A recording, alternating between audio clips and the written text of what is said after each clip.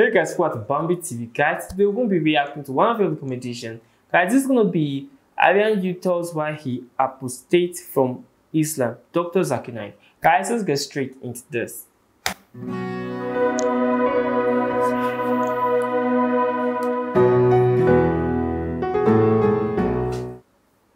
Do we have a question from this mic here? Sure. I just first like to say thank you for coming here. And my name is Puya. So I'm a student drama. And I come from Iran, not Iraq. Iran, the old name Persia. So I come from a religious family. My family are Muslim. But I was born as a Muslim. But I didn't want to born as a Muslim because, so as a family I born. But still I haven't accepted Islam because of some certain points.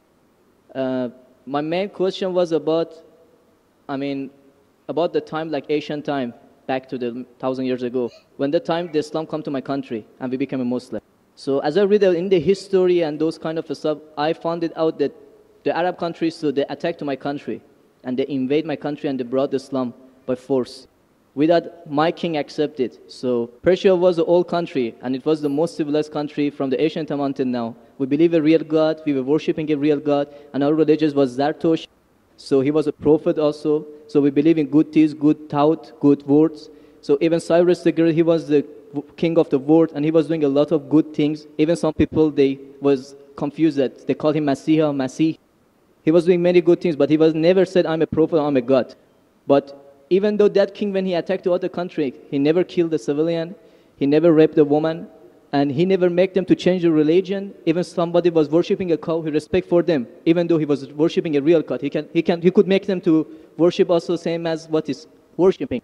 But in the Islam way, if you're going to promote your religion, doesn't mean that you have to force it to somebody else, or you have to make them to accept that religion, because human being means freedom. So anyone, they should have a right, human rights. So maybe those people that didn't want that religion, so why they have to attack and to bring it by force? That was the main question that make my heart a bit, to make me to my belief go down. So, brother, are you Parsi? Pardon? Yeah, I'm from Fars. Are you a Parsi? You mean Farsi? Are you a Parsi? Are you a Zoroastrian? No, I'm not following any religion. You don't belong to any religion. I don't believe. But you said your parents were? My parents are Muslim, but because of this confusion and stuff, I never try to follow the religion. I just believe in real God and doing the good things. So you believe in real God and good things. What are the good things? Where do you get the good things from? Good things like I don't harm the others. Whatever I'm doing, not try to harm the others. That's the first thing. As much as you can do the good things, even helping the others, and believe in the real God, not worshipping a stone or leaf or whatever. And I believe God is single. So, but I didn't. So you have your own philosophy. So you want to bring a new religion. I'm not going to make any religion. I'm just following my brain because as I know, God gave us a brain. So I didn't make my mind busy by following the books. I always, when I was 10 years old, was just thinking until now even. So I tried to follow my brain. Thinking, he's saying, God as long as not a stone. Who told you stone is not a God? Anyway, I'll answer your basic question. Your basic question is that Muslims came to Persia and they conquered and they forced people to accept Islam. So no one should force at all. I agree with you. Point to be noted is that today the media promotes that Islam was spread by the sword. I am aware that there are certain black sheep in the Muslim community and there are certain Muslim rulers who did wrong things. But as a whole, Islam was never spread by the sword. Islam was never spread by the sword. It's spread by sword. Sword. Sword means force. Force, yeah. Like you said, now Muslims came and conquered Persia, etc. You see everywhere it's happening. There are wars taking place. But in Islam, it's clearly mentioned in Surah Baqarah, chapter 2, verse number 256. La ikraha fid deen. There's no compulsion in religion. Truth stands out clear from error. What we see today, if we analyze, that we Muslims, we were the lord of the Arab lands for more than 1400 years. For the past 1400 years, the Muslims were the lord of the Arab lands. For a few years, the Britishers came. For a few years, the French came. But overall, the Muslims were the rulers of the Arab land. Yet today, there are more than 9 million Christians who are Coptic Christians. That means they're Christians since generation. If the Muslims wanted, they could have forced each and every non-Muslim to accept Islam at the point of the sword in the Arab land. These more than 9 million Coptic Christians, they are giving Shahada. They are bearing witness that Islam was spread by the sword. We Muslims, we ruled India for more than 1,000 years. We ruled India for more than 1,000 years. If we wanted, we could have forced every non-Muslim Indian to accept Islam at the point of the sword. Today, more than 80% of the Indians are non-Muslims. These more than 80% non-Muslim Indians, they are giving Shahada. They are bearing witness that Islam was spread by the sword. Which Muslim army has come to Indonesia? Indonesia today has the largest number of Muslims in any country, more than 200 million Muslims. In Malaysia, more than 55% of the citizens of Malaysia are Muslim. I am asking you, which Muslim army came to Malaysia? Your country, which Muslim army came? Which Muslim army went to the east coast of Africa? It was the business, it was the traders. When they came here, people accepted this religion. It is the media hype which talks about Islam was spread by the sword. Yes, there were a few people. There were a few black sheep of the Muslim community. Brother, you asked the question, you're listening or you're raising the hand? Okay, sure. You asked the question, you gave the background, I listened to it, and now you want to raise your hand. I have not completed my answer. Okay, sure. Continue. If you ask the question, you should think. Because if you're thinking something, I'm a doctor. If you're thinking, that means you won't hear my answer. If I ask you to repeat, you won't be able to repeat 25%. So when you listen, you should give attention. I'm a doctor. I've done psychology also. So, this is the media hype. If you read Thomas Carlyle, historian, he writes in his book, Heroes and Hero Worship. He puts number one hero prophet as Prophet Muhammad Sallallahu Alaihi Wasallam. He's a Christian. He says, if every new idea originates in one man's head, it dwells alone in the full world. It will do little good if he takes up a sword and propagates it. You have to first get your sword. He's talking about sword of intellect. There was a survey done in the Plain Truth magazine, a survey in the increase of the major world religions in a span of 50 years. In a span of 50 years, from 1934 to 1984.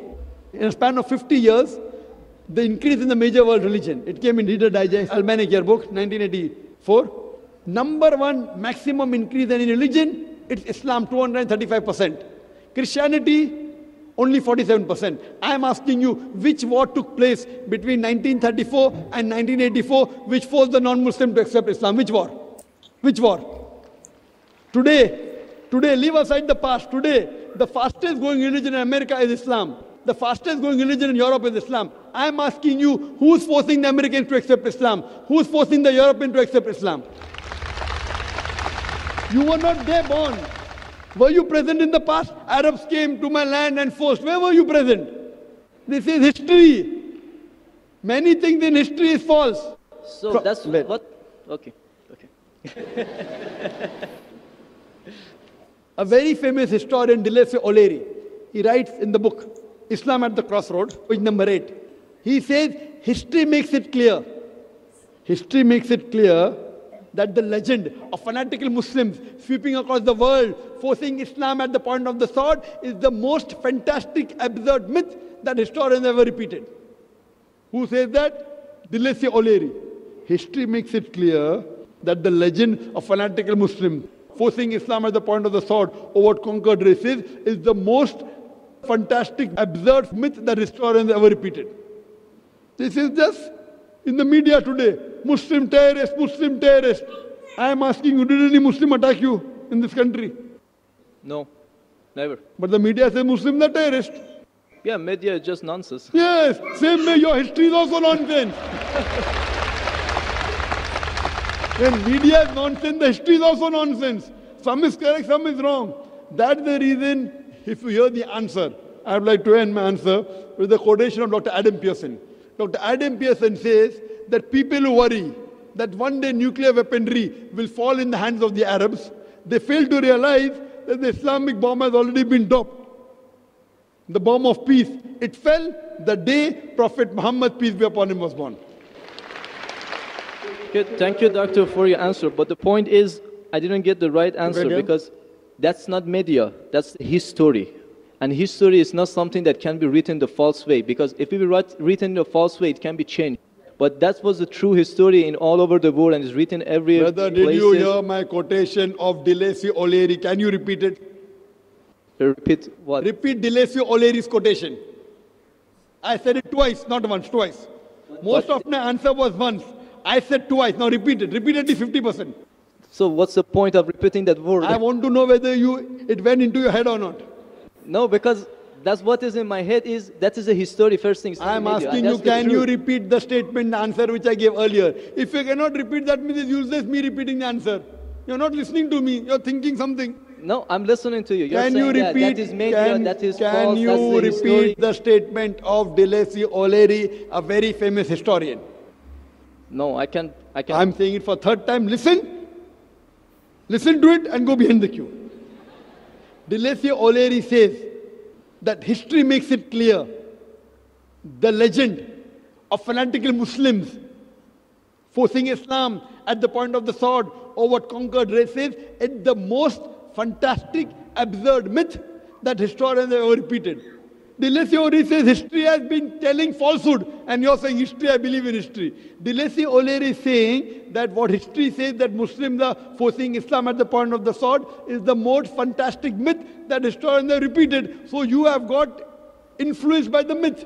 So now think it's a myth and forget it and believe in the fact. The fact is you read the Quran, and inshallah I want you to revert to Islam. Revert back to the religion of your parents, inshallah. Okay. Okay, thank you.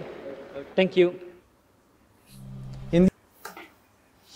Guys, like, I don't think that, I understand that there are some myths, but I believe we can't look at the future without going back to our past. Like, past help us predict the future, and there are some facts about history that we just can't say didn't happen.